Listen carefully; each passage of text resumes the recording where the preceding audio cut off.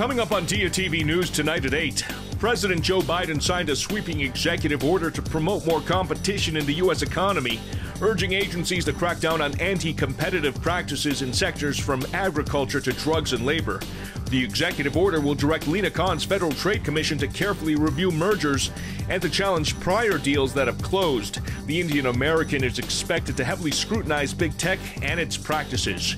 And Apoorva Mehta is stepping down as CEO of grocery delivery app Instacart. The Indian American entrepreneur will become executive chairman of the company.